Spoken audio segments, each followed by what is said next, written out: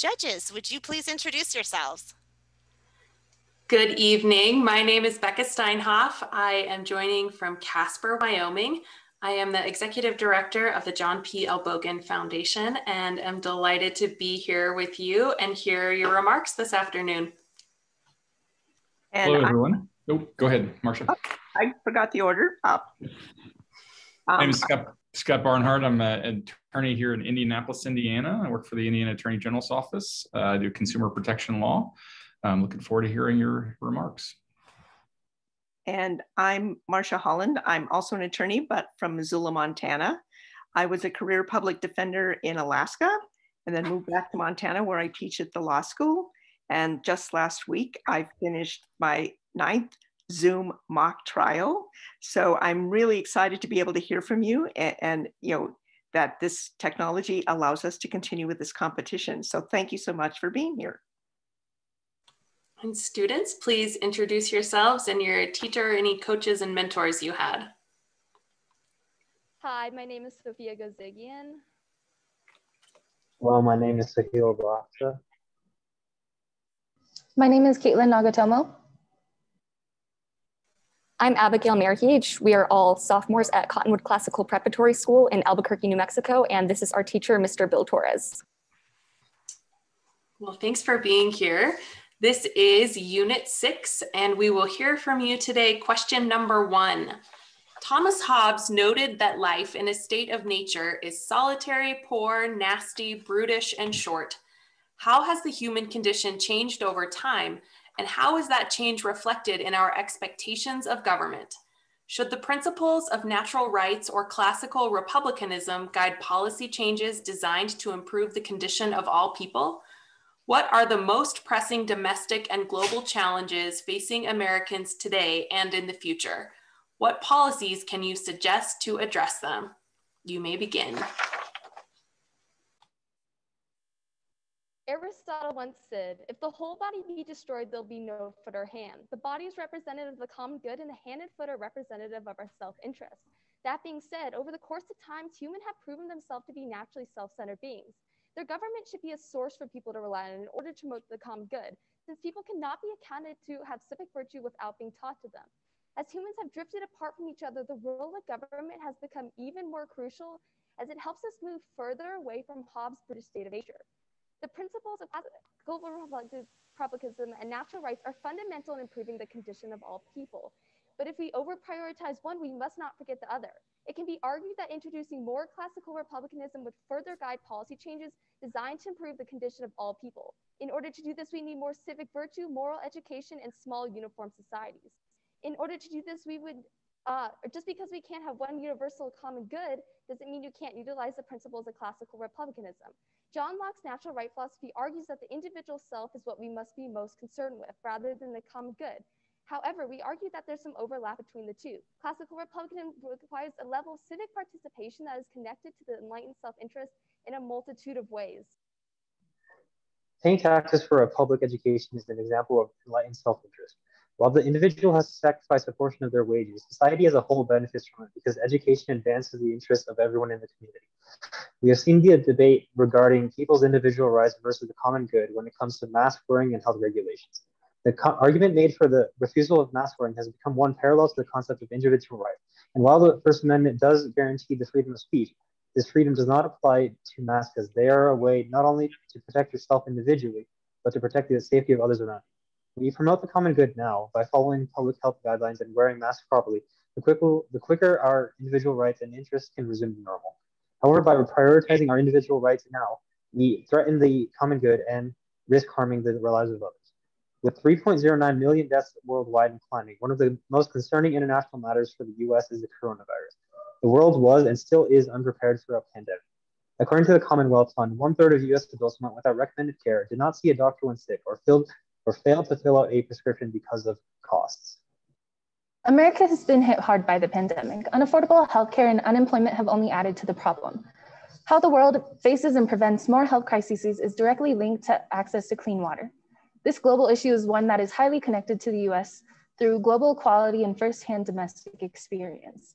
While from the surface, this may not seem relevant to the bigger issues of the world, it is imperative to recognize that a country's access to clean drinking water is an interconnecting force of other major issues pertaining to the US, including equality of all kinds, economic stability, and global healthcare. As said by the ICF, water issues are highly political. Women are disproportionately affected because gender roles put them in charge of tasks that expose them to unsafe water. It is essential to know that water is a socioeconomic and human rights issue, which causes huge inequalities between first and third world countries. One of the four main ideas of international law pertaining to the US is the respect for human rights, thus proving an obligation for us to tackle this global issue. However, the US is not immune to those same struggles. Look to the water crisis in Flint, Michigan, and the aftermath of the severe weather conditions in Texas.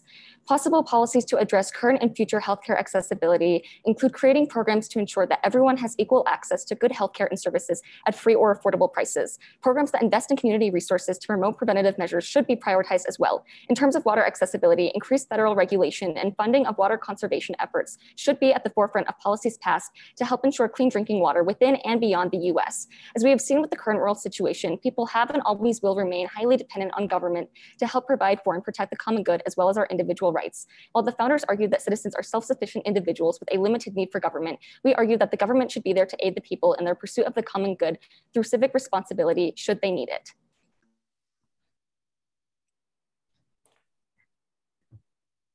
Right. So what role does the government play with respect to moral education? You mentioned that in your opening statement. So what does moral education look like to you? To me, moral education, well, to everyone, it's constantly changing. So the government will just have to we can teach it in public schools, but it will have to change according to the time period and what's commonly accepted. I think another great example of moral education is this class, We the People, and the curriculum we're taking itself, as we are learning how to be civically engaged in our country and in our society. And I think if this was more accessible to more students across the country, since we are in our most formative years of learning, then that would be a great example of the government providing this for students. So let me ask what might seem to be an unrelated question, but actually related. We're living in increasing times of polarization, and different groups of people are just really not listening to the other side. So does education play a role in helping everyone to at least be able to listen to the other side? Or should the government step in and reinstate, say, the freedom doctrine, which allows radio stations, TV stations, news stations, you have to put the other point of view on, in addition to the point of view you want your readers or listeners to listen to. Do you have any thoughts about how to resolve the polarization? I do think public education is one of the driving factors that should be helping with polarization, because we do have the freedom of speech in this country and people should be able to express their ideals freely. However, we need to be able to also know how to listen to each other. And I think if we were to learn that more early on in public schools, then we wouldn't have so much polarization issues later on in life, because we were all taught to do that earlier on. And that would still allow us to preserve that freedom of speech under the First Amendment. And I think this goes back to the idea that although we can't have small uniform classes, we can further this idea of common good through civic education, just like my colleagues have said, through this We the People class. So although we might not be able to enforce other ideas and work for this common good, I think education is how we will get there. I also think it's important to remember that the times have changed, and especially in the age of social media, where it's extremely divisive and people can say whatever they want to without really any repercussions. It's important to educate our students and our youth and everyone just in general about like both the pros and the cons of social media and how that affects our points of views. Thank you. So to kind of, oh, sorry. Go ahead. Can I go ahead? Okay, so just to kind of wrap that all up, I think what my colleagues are trying to say is that if we teach our kids in the future to be more tolerant at a younger age, we'll be able to become closer and less polarized. Thank you. You also mentioned civic participation in your essay, which I want to talk a little bit more about. So how do we make sure that all voices are represented, or that there's equal access to civic participation in a way that would lead to advancing interests for all? So ensuring that we have that perspective and that we're actually capturing what is the best interest for everyone. Well, I think that's a really compelling point, especially since the Constitution was written at a time where, people were excluded from the common good, such as, African Americans and women. And so I think one way of making sure that everybody has equal opportunity to make their voices heard through voting is by tackling voter suppression. So making sure that people are able to take the time off from their jobs to actually go and make their vote cast, and also making sure that there are equal number of polling stations for every community. And I think that's a really great way to start in making sure everyone has equal opportunity to engage in civic participation. Is technology an asset or a burden to addressing these issues that you've been discussing? I believe that technology is an asset in many ways because we see a lot of, especially division between like these popular cities and then rural counties and rural places. And so the ability for technology to be able to reach all of these rural places really helps with getting news spread and just learning more how like you can participate in like voting. On the other hand, it could also be something that drives us apart, which it kind of does, because when you go to social media, you are in your own bubble. You see what you believe in and none of the other side. So that can kind of just tear us apart too. I would have to agree with my colleague on this one, and also considering that since we've seen this social media become more and more popular, suicide rates have also gone up. So I think it can drive us apart. And like my colleague is saying, we're on social media, we see what we want to see, or we can stick to the parts of social media that support our own ideas. So I think although we can spread messages through social media, I think it can also have the opposite effect. And so let me ask a related question. Given the power of social media, we can see what's going on in Myanmar. We can see things that are going on in Afghanistan. We can now almost be there when things are happening in real time. Do you think the United States should play an enhanced role in maintaining relationships with countries where their citizenship is not being treated the way we would hope our citizenship would be treated? Or should we take a step back and not engage with those countries? I think social media is an excellent outlet to do this. And I think one way is just awareness in general for the general population to be able to know what's going on in these different areas and to be able to put more pressure on the federal government to sort of improve conditions there. And I think this is a really also great option because in terms of things, like military intervention where it could escalate issues, I think social media and technology is a really great alternative to that to help increase democracy in other areas of the world. Thank you. You noted some ideas that were both global and domestic, clean water and the coronavirus. And so do you have any guidance for us on how we strike a balance or what it looks like to meet the needs of our individuals domestically versus having a more global approach? I think the water example is perfect in this regards because it is one that both affects us globally and domestically. And I think if we start to enact policies domestically, then we will be able to increase that and increase funding globally as well. And so this is just one issue where we can do both at the same time. Also, building off of that, the water issue, if the US takes lead, other countries like our allies could possibly follow our lead and enact policies that further their water. Additionally, I believe that by tackling the domestic water issues, we can then.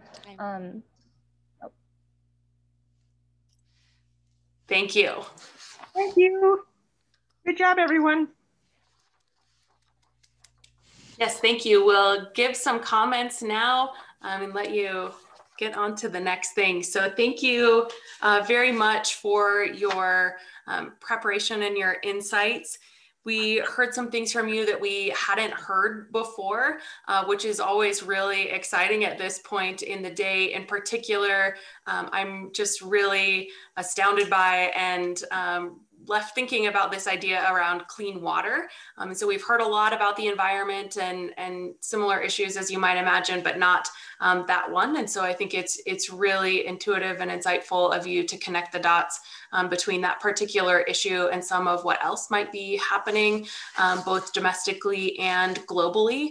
I think if I had one suggestion, I think you could do a little bit more to integrate some additional examples or evidence into what you cited. You've offered a lot of really, I think, deep insight, and you've tied it back very much so to what was in your beginning essay, but to have just a little bit more supporting evidence that you can offer up in some examples for some of what you're talking about would help just boost a little bit. But in general, I think you very clearly prepared for connecting the dots from your original essay and wove those same themes and topics and content through your responses, which shows us a strong sense of coherence.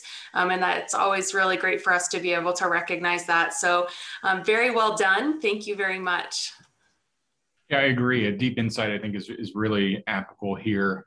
I really appreciated your thoughts about, well, yes, we have the right to free speech, but we should probably be doing some more listening than speaking sometimes. That was very insightful. I certainly appreciate that, and the comments about tolerance as well.